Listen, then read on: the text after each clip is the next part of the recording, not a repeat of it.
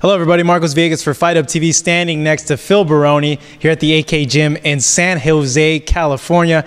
And Phil, the show coming up, Fight Factory, features yourself, John Fitch, and the rest of the gang here at AKA, and it gives a really personal portrayal of the struggles that you yourself and others go through that many of us don't have the chance to see.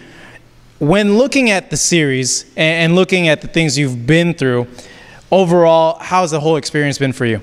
I mean, it's been good. I mean, it's been good. You know, I've been in front of cameras a long time, but it's mostly to build a fight. Never really about me. It's mostly about the New York Badass. It's never really about Phil Baroni. So you get to see, you know, behind the scenes what it's like for me, and you know, the trials and tribulations or whatever you call it.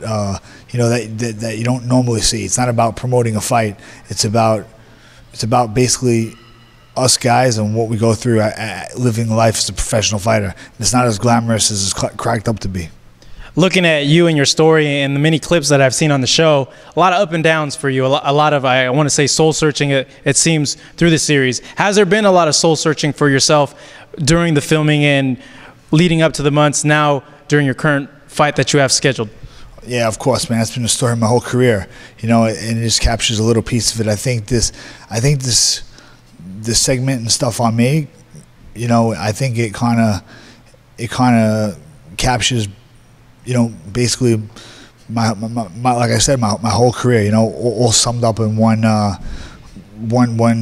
little, I guess, segment. You know, it's pretty much the story of my career. You know, it's the struggles and what's been going on since the beginning. During the series, we see a lot of interaction between yourself and your family and your mother in New York, and a lot of pressure on her part, telling you, you know, don't fight anymore. And since the series, do you still get that type of pressure from your family? Do they still want to see you not compete? It's not about competing. My mom, you know, my mom says I'm so handsome, she doesn't want me to ruin my face anymore, you know what I mean? She cries when she sees my nose and my black eyes and whatnot when I come home. You know, she's my mom, she loves me, she cares about me. She never wanted me to fight. She wanted me to be an actor or something like that. But, you know, she always supports me, and, you know, you're always going to have stuff like that, people saying stuff. You know, who wants to see their family member get in there and you know, fight in a cage? I mean, really, I mean, they try and soften it, you know, the promotions try and soften what it is, but what is it? It's two guys getting in the cage in their underwear and fighting, you know, to basically the death, until one guy can't take it anymore. So, you know, let's not soften it. It is what it is. And it's probably hard for a mother or a wife to watch someone they love and care about, you know, a son, you know, go in a cage and fight. Looking at it too as well, you know, it just brings it close to home, I guess, for you guys involved, and just the story of even the up-and-comers not really coming from a lot of money, and the fights that they're getting doesn't really pay them as much as well. In the series, I know you mentioned that, you know, you're wanting to fight because how you put it, you're sort of behind on bills, and you know, you're needing money. Is everything good now on that front?